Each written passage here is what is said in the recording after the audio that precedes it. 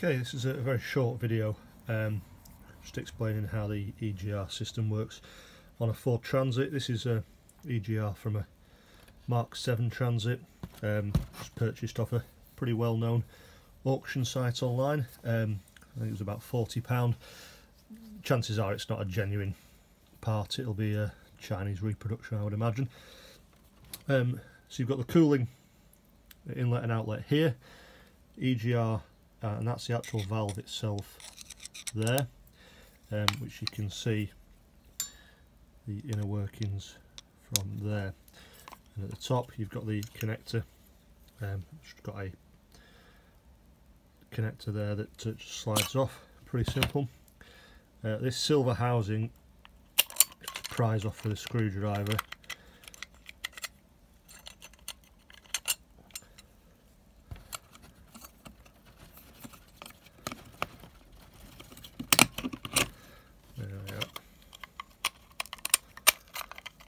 And that just keeps the housing together. So this is the actual motor unit. So you've got the connector there, and then the plastic part simply slides off. Now here you've got the connectors here for the power, and then up into this section here is some kind of position sensor. Now on the connector there's 6 wires, but I'm pretty sure that only 5 of them are used. On this particular one, red and brown are to supply power to the motor, and then some combination of these, the 3, will be for your position sensor. Now you can see here from the motor, you've got your power connectors here and here, and then a series of gears, and all that happens is that when you power it up,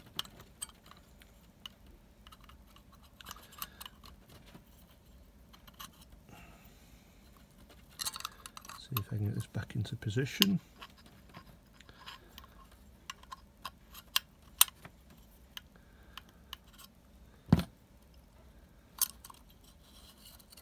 You could turn that, and as you turn it,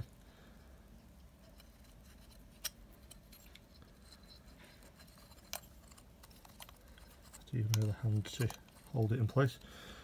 If you could see there, you can see it clearly through there. It's open up the valve through that cog there, and as soon as you let go, it springs closed.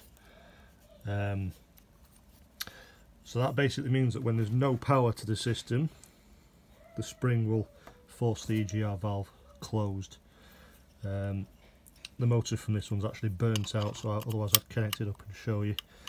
But this is broken. So that is basically it. So if you disconnect the connector from the top, obviously the EGR gets no power, and it remains shut. However, the problem with that is that it won't then get any feedback from the position sensor inside here, which is why you'll get an engine warning light. So unfortunately you can't just disconnect these to shut your EGR system off. You can blank them with plates that you can put across these parts. Usually throws up an engine management warning again, which means you have to drill holes through them, which sort of defeats the point of an EGR blank really. That's how they work. Most common failures I would imagine would be the motor in here, like this one, which is burnt out.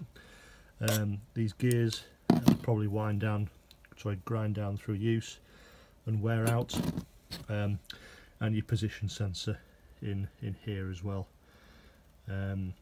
Not really serviceable parts, you have to buy them as a whole unit.